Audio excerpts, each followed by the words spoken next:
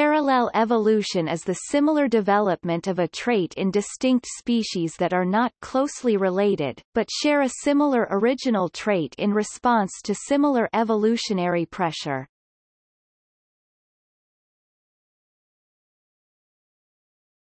Topic: Parallel versus convergent evolution. Given a particular trait that occurs in each of two lineages descended from a specified ancestor, it is possible in theory to define parallel and convergent evolutionary trends strictly, and distinguish them clearly from one another. However, the criteria for defining convergent as opposed to parallel evolution often are unclear in practice, so that arbitrary diagnosis is common in some cases. When two species are similar in a particular character, evolution is defined as parallel if the ancestors shared that similarity. If they did not, the evolution of that character in those species is defined as convergent. However, this distinction is not clear-cut. For one thing, the stated conditions are partly a matter of degree. All organisms share more or less recent common ancestors. In evolutionary biology, the question of how far back to look for similar ancestors, and how similar those ancestors need be for one to consider parallel evolution to have taken place, cannot always be resolved. Some scientists accordingly have argued that parallel evolution and convergent evolution are more or less indistinguishable.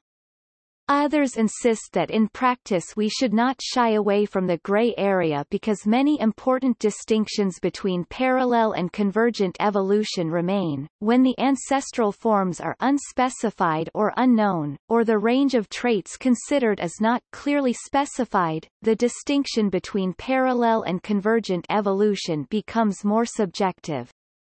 For instance, Richard Dawkins in The Blind Watchmaker describes the striking similarity between placental and marsupial forms as the outcome of convergent evolution, because mammals on their respective ancestral continents had a long evolutionary history prior to the extinction of the dinosaurs.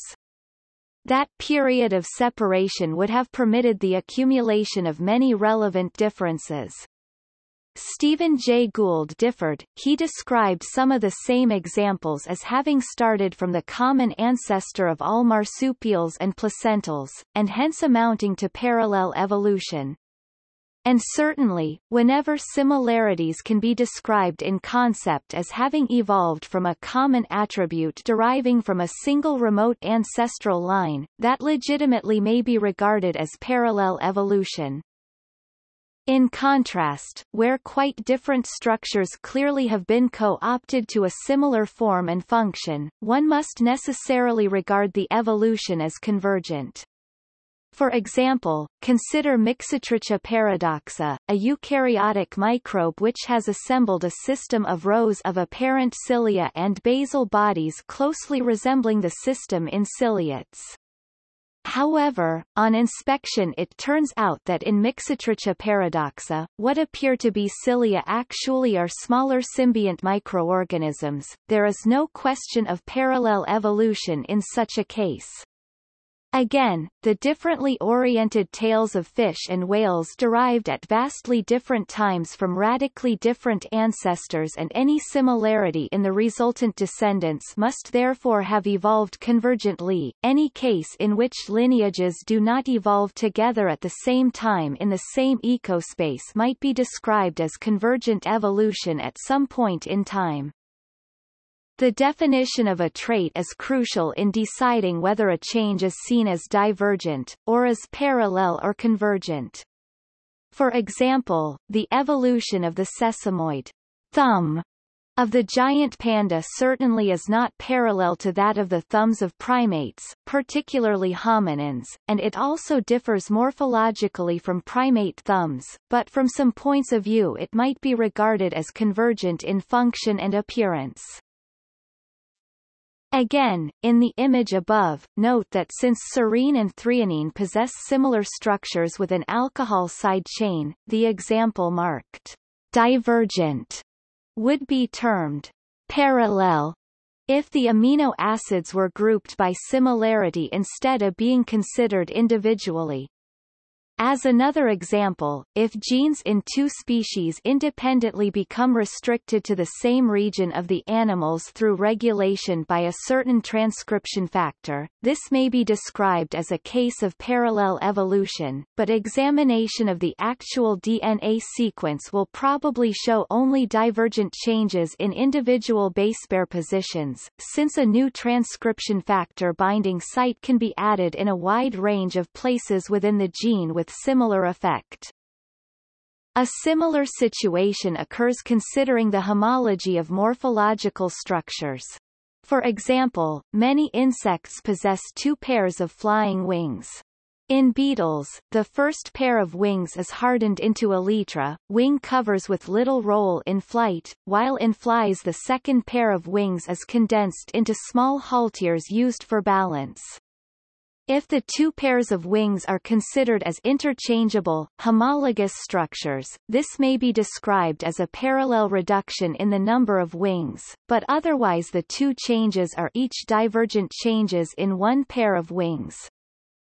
Similar to convergent evolution, evolutionary relay describes how independent species acquire similar characteristics through their evolution in similar ecosystems, but not at the same time, such as dorsal fins of sharks, cetaceans and ichthyosaurs.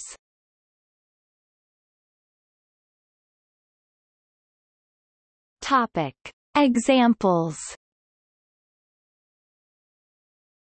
Coloration that serves as a warning to predators and for mating displays has evolved in many different species. In the plant kingdom, the most familiar examples of parallel evolution are the forms of leaves, where very similar patterns have appeared again and again in separate genera and families. In Arabidopsis thaliana it has been suggested that populations adapt to local climate through parallel evolution. In butterflies, many close similarities are found in the patterns of wing coloration, both within and among families. Old and New World porcupines shared a common ancestor, both evolved strikingly similar quill structures. This is also an example of convergent evolution as similar structures evolved in hedgehogs, echidnas and tenrecs. Some extinct archosaurs evolved an upright posture and likely were warm-blooded. These two characteristics are also found in most mammals. Modern crocodiles have a four-chambered heart and a cruritarsal, the latter being also a characteristic of therian mammals. The extinct pterosaurs and the birds both evolved wings as well as a distinct beak, but not from a recent common ancestor. Internal fertilization has evolved independently in sharks, some amphibians and amniotes. The patagium is a fleshy membrane that is found in gliding mammals such as flying lemurs, flying squirrels, sugar gliders and the extinct Volaticotherium. These mammals all acquired the patagium independently. Pyrotherians evolved a body plan similar to proboscideans. The extinct South American Litopterne ungulate Thotherium had legs that are difficult to distinguish from those of horses. The eye of the octopus has the same complicated structure as the human eye. As a result, it is often substituted in studies of the eye when using a human eye would be inappropriate. As the two species diverged at the time animals evolved into vertebrates and invertebrates, this is extraordinary. Certain arboreal frog species, flying frogs, in both Old World families and New World families have developed the ability of gliding flight. They have enlarged hands and feet, full webbing between all fingers and toes, lateral skin flaps on the arms and legs, and reduced weight per snout vent length. The tree plant habit has evolved separately in unrelated classes of plants.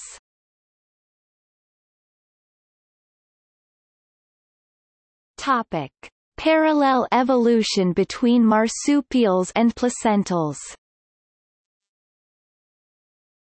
A number of examples of parallel evolution are provided by the two main branches of the mammals, the placentals and marsupials, which have followed independent evolutionary pathways following the breakup of land masses such as Gondwanaland roughly 100 million years ago.